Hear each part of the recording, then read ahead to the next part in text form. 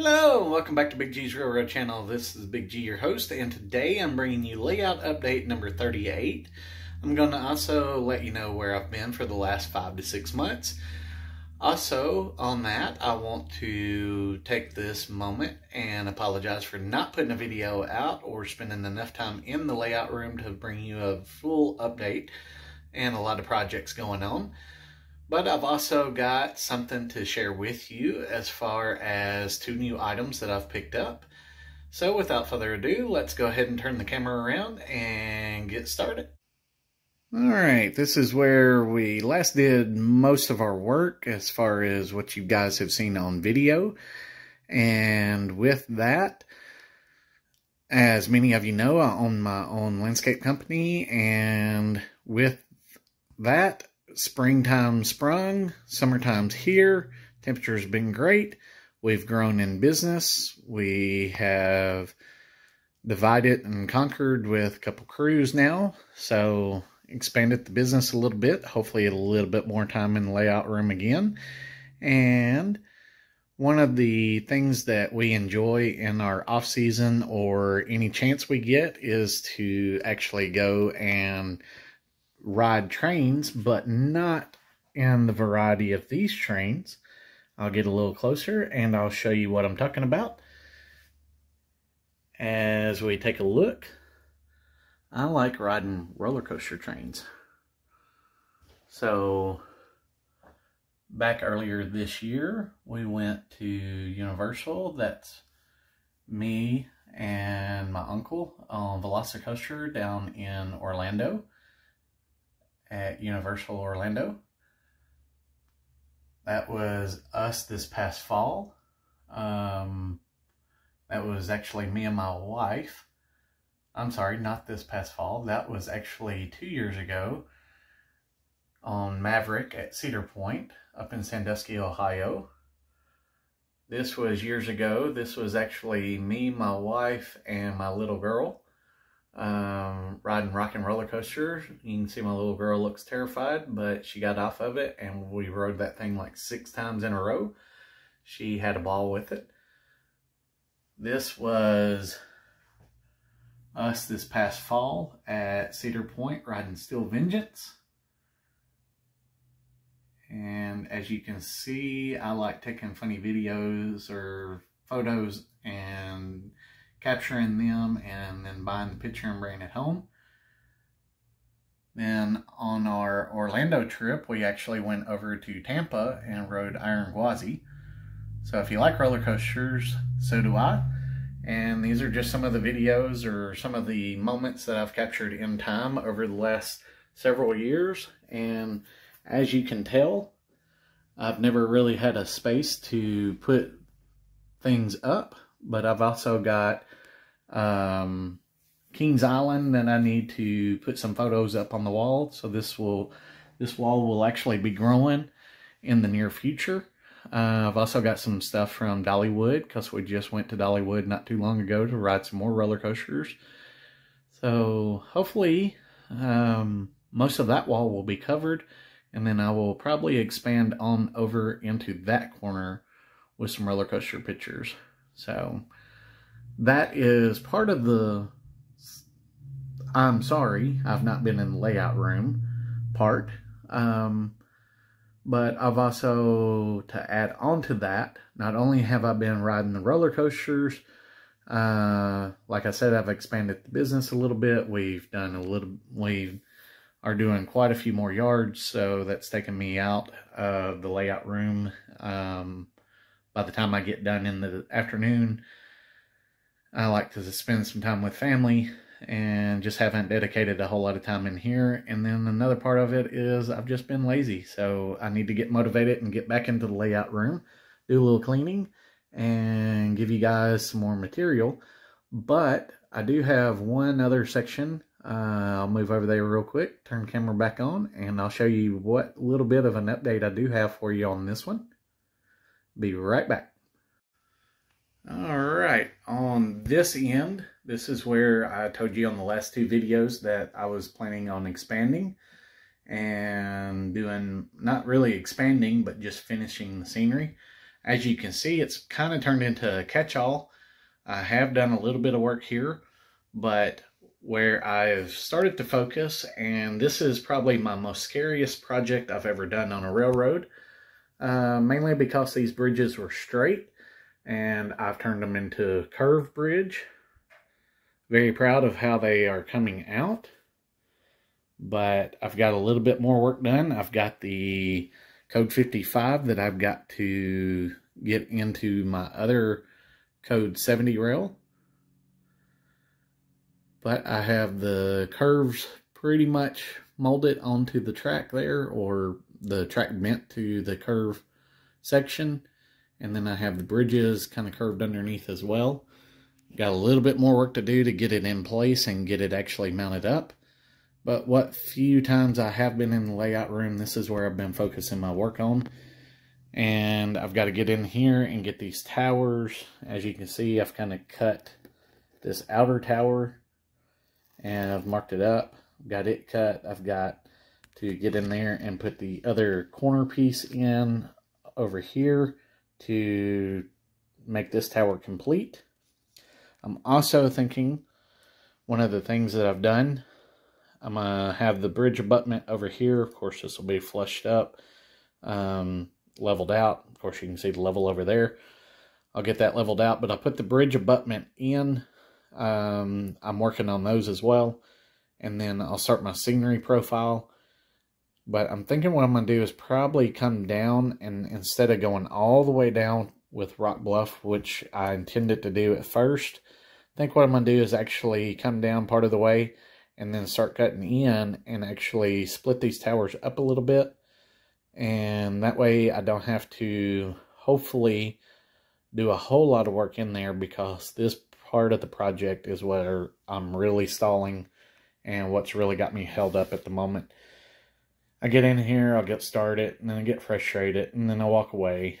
So this is what's been my main time killer, and why I haven't put too many videos out here lately. So hopefully I will get motivated, get these completed. As you can see, I've got that one corner piece sitting in there, but there's quite the gap there.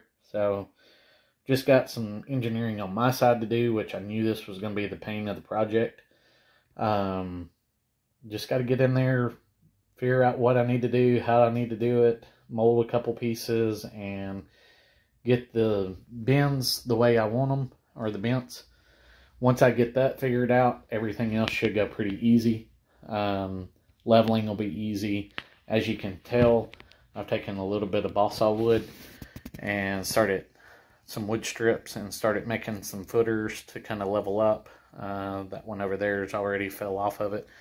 But I'm doing that, and then that will help me level the bridge up. So I'll get that completely flush and level.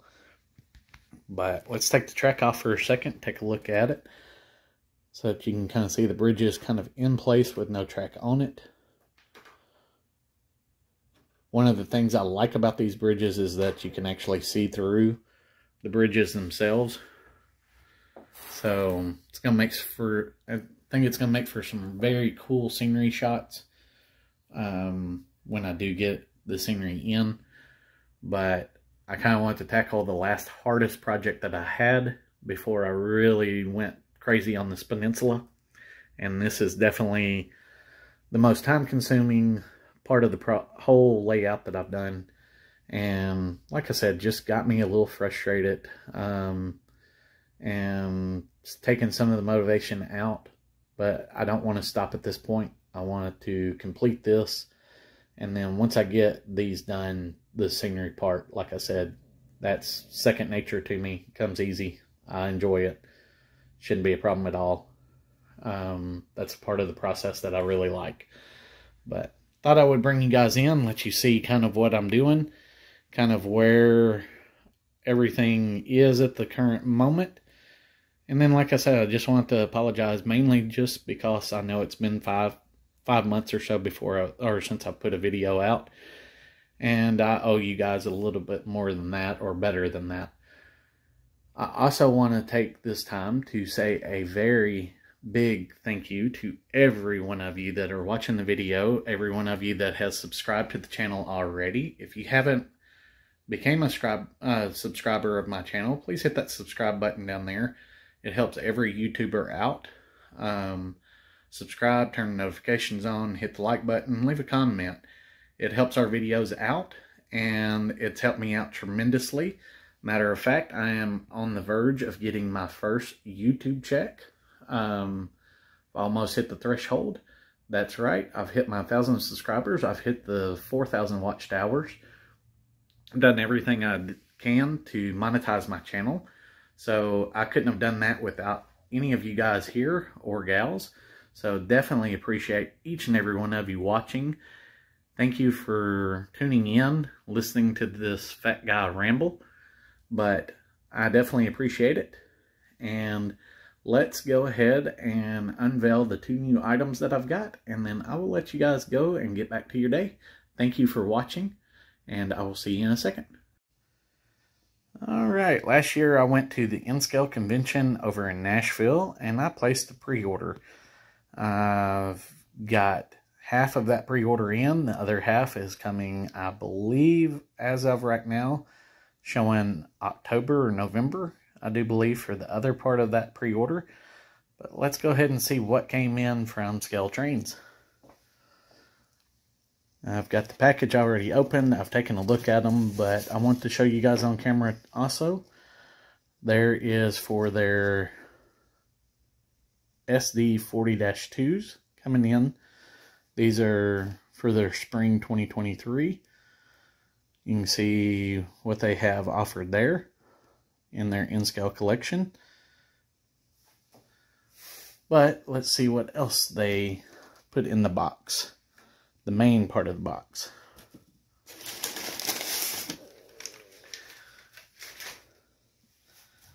That's right. I've got 2 brand new C44-9Ws from GE.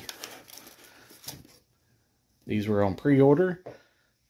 Took them a little while to come in, but I'm very happy. I've not taken them out of the box and ran them.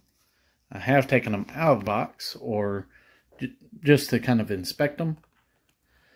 But this is probably, out of all the engine paint jobs in the world that has ever been done, these are by far probably my favorite paint schemes. Don't know, just something about them. Give me just a second and I'll unbox both of them, have them on the track for you so you can kind of take a look at them real quick. Sure you've seen plenty of them, but I will unveil the 2 that I have. Alright, here are the 2 Scale Train engines out of the box. These are both with sound. I don't have the power to the layout, but I do want to take a moment, do kind of a quick walk around. They do have the windshield wipers there on the front windows. All the handrails are painted up for the safety, including with the safety yellow, including this ladder rails on the front. I just love the detailing that they've got on there, including all the handrails being with that yellow grab irons. They've got them all over the place. Very highly detailed. Even like the venting that they've got on top. Overall, just a very nice design. Like I said, I've not had the chance to run either one of them. But I've got 628 there. And I have this one down here. The other side of it is what it looks like. And this one is 644.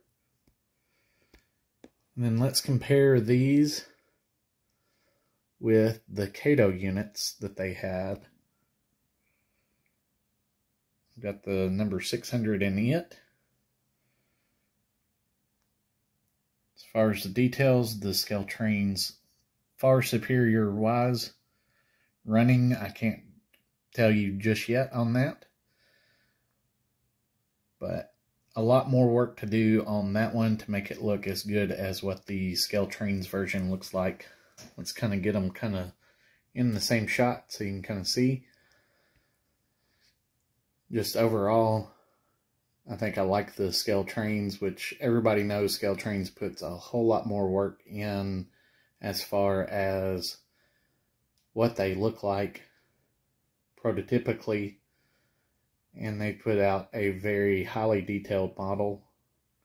But when it comes to running, everybody usually goes with those Katos or Katos, and I cannot knock them at all. The detail may not be there, but as far as running, Kato or Kato, however you want to pronounce it, they usually are the gold standard as far as running.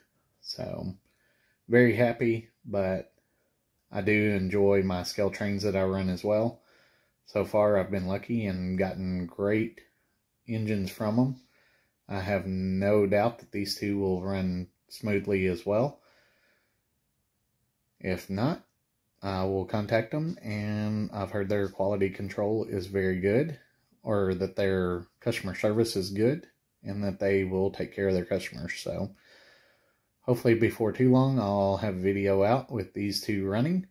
We'll see if we can't, unlike Gomez Adams, we'll see if we can't make sure that the bridge is not out when they're running. So one last thing I want to show you guys before I log off. And I want to say that I hope it will not be 5-6 months down the road before I put another video out. But stay tuned for new videos, and I'll bring one other item over here to let you see what I've done with it. Alright, the entire time on the video, I've actually had these containers stacked up on the back side back here. And I'm going to use them here in just a second for visual aid. But this is a container train, or a set that I've actually done back when I did my last video. I think I did these right before or right after that video was published. But I went in and I've actually weathered the containers. I've weathered the trains themselves, or the cars. Got them all done up. And I actually posted these on some social media, but I've not shared them with my YouTube crowd. And I wanted to take a second and put those on there and show you what I did, including that graffiti on that last car that I've got. But got them dirty, got them rusted up, got some streak marks on some of it. Zoom in a little bit more on that graffiti. And no, I did not hand do that graffiti. I actually, those are some stickers that I got from Blair Line Products, I think. And got those on there. So before you comment and say, oh, you can do graffiti really well, it's actually a decal. But I definitely appreciate anything on there that you say as far as I did great graffiti, but I can't take the credit for it. Give me a second and I'll flip this one around, and then I'll grab some of those cars so that you can see up close the difference between what they look like new versus the weathered. Alright, this is the other side weathered up. And some of these are from the Kato or Kato stat cars, the 3 and the 5 car sets. Actually, I think I've only got the 3 cars on these, but that's something that I'm planning on. And that one's sitting crooked where I just turned it around. My apologies on that, but here we go. It's properly seated in there. Hopefully going down the road down the track, you'll never see one leaning like that. If so, better call and let somebody know, because more than likely they're going to be losing that off the train. But here is what these two cars look like side by side. I fade it and put some streaks on them, and hopefully you don't ever see one going down 3 stacks like that. But let's zoom in a little closer. You can kind of see the fading and the rust streaks that I've put on it. Didn't want to do a whole lot to each one of them, but Wanted each one to have their own little personality. Definitely streaked up quite a bit. Even did the tops of them. You can see what a fresh top looks like. And then that one's very dulled out. Got some rain streaks and some rust streaks on it. And then I've got one of the May 6. Here is probably one of my most heavily weathered ones. And then let's put a new one for comparison. You can definitely tell the difference there between the two. And when you put one of the weathered engines in front of that little train, I had them running around last time I had the layout going. I had I'll show you the engine I had in front of it, and it's just makes it look so much better on the layout when your cars are weathered up a little bit. Even if they're just lightly weathered, just takes the toyness out of them, or the toy-likeness. So this was the engine that I had in front of it running on the layout the last time I was running. And like I said, it's heavily weathered up. And then pulling those in behind it just looks amazing. Looks like something you'd actually see out on the real railroad. Versus pulling it with one of these Norfolk Southerns right out of the box. There's the difference between the two. So, big night and day difference. Went out, and when I actually weathered this, a lot of people are going to say that's way too much weathering on it. But I actually weathered that. It's a scale train as well. And I've weathered that to one of the pictures that I've actually Googled of that engine.